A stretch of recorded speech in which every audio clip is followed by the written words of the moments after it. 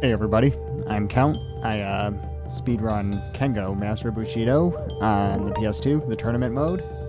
I'm the current world record holder, actually. And I'm going to make this tutorial to basically show you how this game is played, because it's kind of confusing if you don't actually know what you're doing. So, first thing to mention about this game is every fighter has 4 stances, which are mapped to the shoulder buttons. So basically, if I'm going to get a little bit closer here, right now I believe I'm in the R2 stance. That's what you always start in. So that's how the moveset for that looks. Now if I switch to L2, I'm doing horizontal slashes instead of the diagonal ones. This game basically operates in 2 states. Far away from your opponent, close to your opponent. If you're far away, pressing pretty much anything will make you stand there and yell, "Do ya!" That fills up your meter in the bottom left faster. When you're close, your moveset changes up a little bit. So, X is block, circle is attack, square is parry, and triangle when you're up close tries to initiate your special attack. I will show that in a bit. It's not quite that simple though, because basically the X or the attack button, circle, kind of has a different function depending on where you're pressing the analog stick. So this is neutral, just a combo.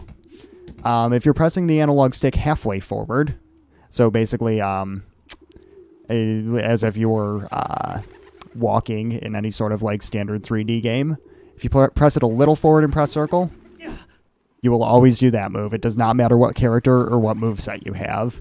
If you press it all the way forward, you do that. Half left or right, it's a spinning attack. Full left or right, there's a sideways slash. And half back is that. Full back, it's a thrust. You basically learn how to do that as time goes on, but the only one that's actually a combo is neutral. Movement in this game. Movement is completely messed up. So watch how I turn the analog stick here, and notice how it affects my movement. So I'm still holding down. Now if I start rotating the analog stick, whoops, I ended up basically far away. But you might have gotten the idea that tilting the analog stick after you started moving does absolutely nothing. You continue moving in the same direction. Say I move forward and then tilt down. Doesn't change until I actually get close enough to where I touch him. Movement in this game is very finicky and very hard to explain. It's something you really have to get a feel for. So the other probably most important strategy when it comes to, well, not strategy, but the other most important thing to know in this game is that blocking in the middle of an attack will cancel it. So there's the do-ya meter, as I call it, in the lower left, which increases whenever you hit an enemy, whenever an enemy hits you, whenever you back off, oops,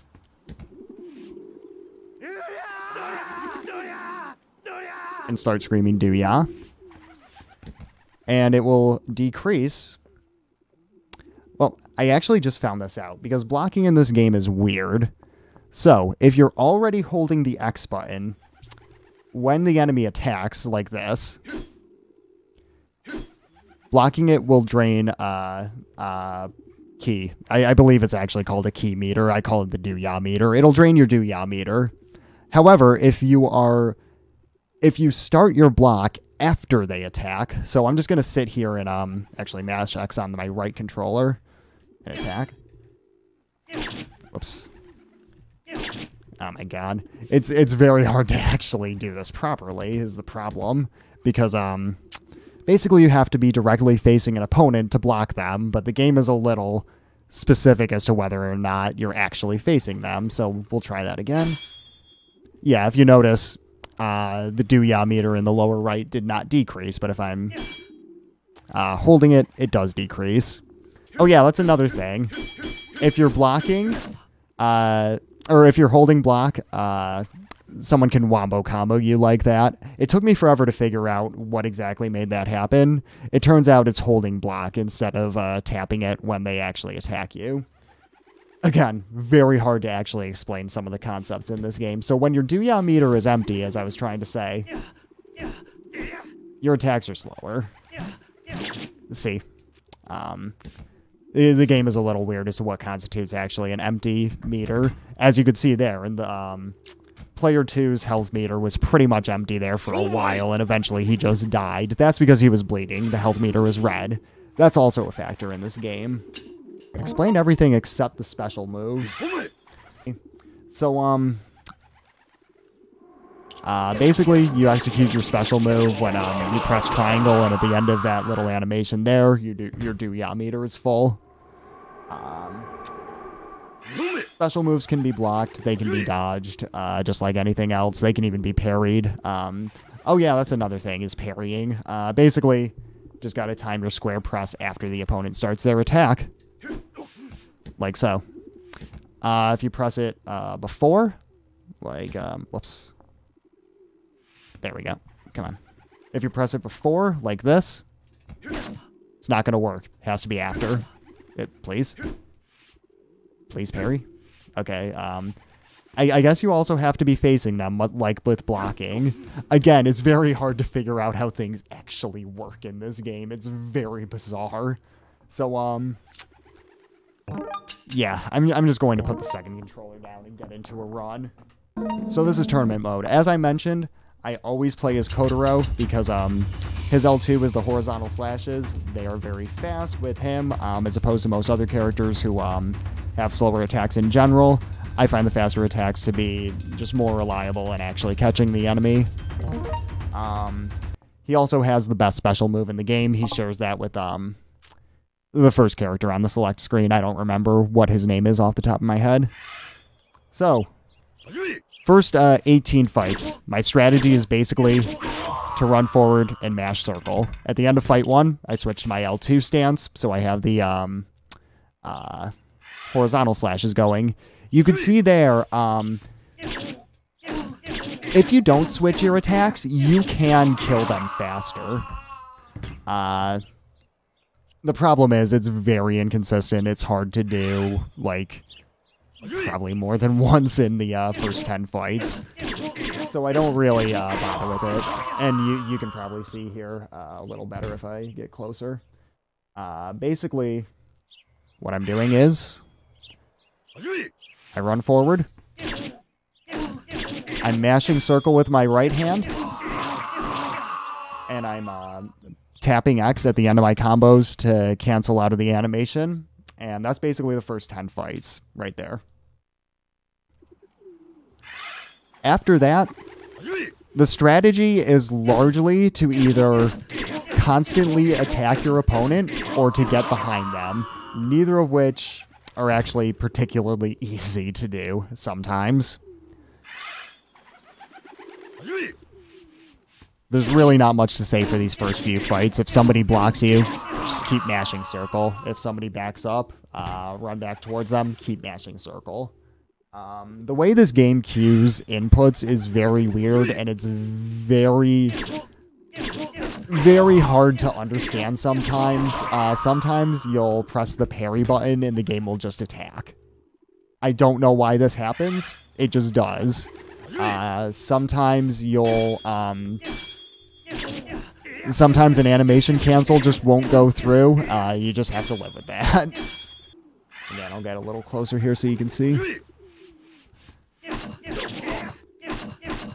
Now you can see there I didn't do the running attack because I released the stick before I got to him. That's fine. It doesn't really matter. So around fight 10 is where I like to start actually keeping my left hand on the analog stick.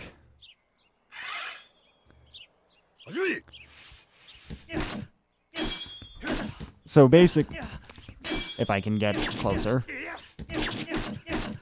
So basically the way I do the animation cancel one-handed is I keep tapping circle, and I basically roll my finger over to the X once the combo's done. So I did forget to mention that dodging, much like attacking, is dependent on where you're pressing the analog stick. So if you're pressing the analog stick like halfway in a direction when you dodge, I believe you'll just do a sidestep. And if you're pressing it all the way left or right relative to the opponent, it's going to be a roll. And I believe the speed of that also is determined by your do-ya meter, but I could be wrong. So again, idea is just to try to get behind him and catch him when he's not blocking.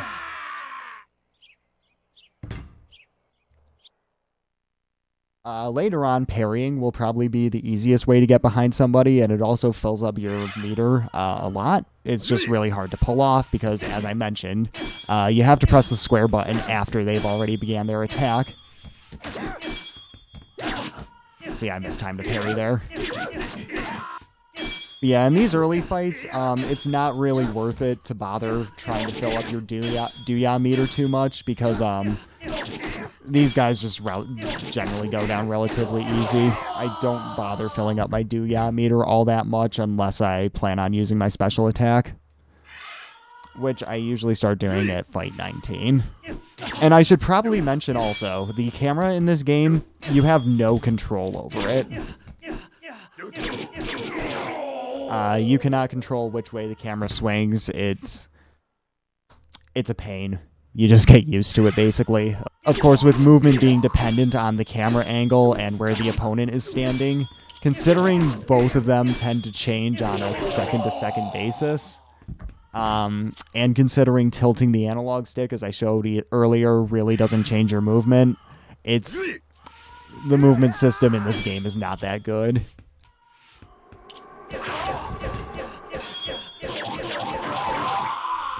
And also, just like any other attacks, you can cancel out of the special move. In fact, if the opponent backs out of it, that's usually the best thing to do. Apologies, I didn't really plan out this video all that well. This is basically just me trying to make sense of the game myself. It's a game that I kind of run without consciously using a lot of strategy. Yeah, I think that's actually what I'm going to do now. I'm just going to restart and just kind of explain what each enemy does and how best to deal with it.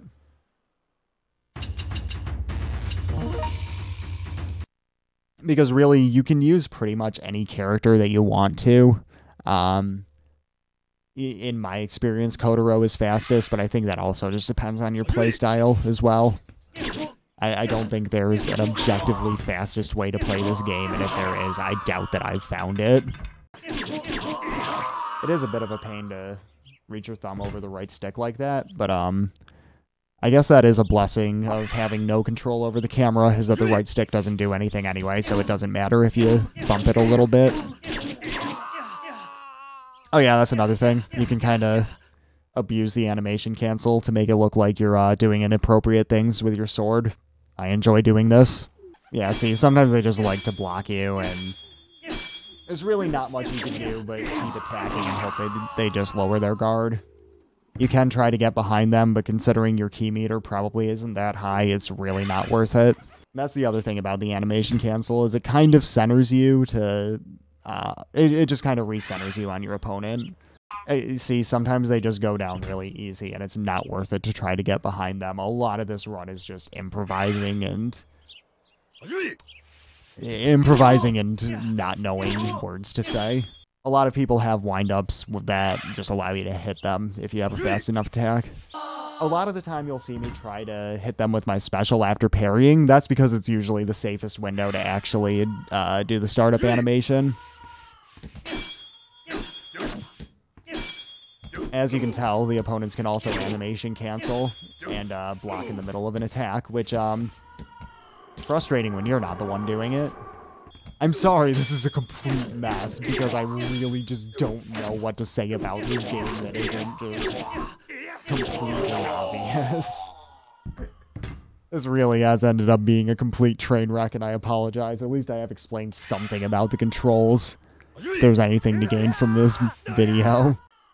Honestly, I think that's about the best way to sum this up. I don't have anything else of substance to say at this point. I'm probably going to edit this down considerably. But, yeah, I guess that's how you play Do Ya game. Take from that what you will.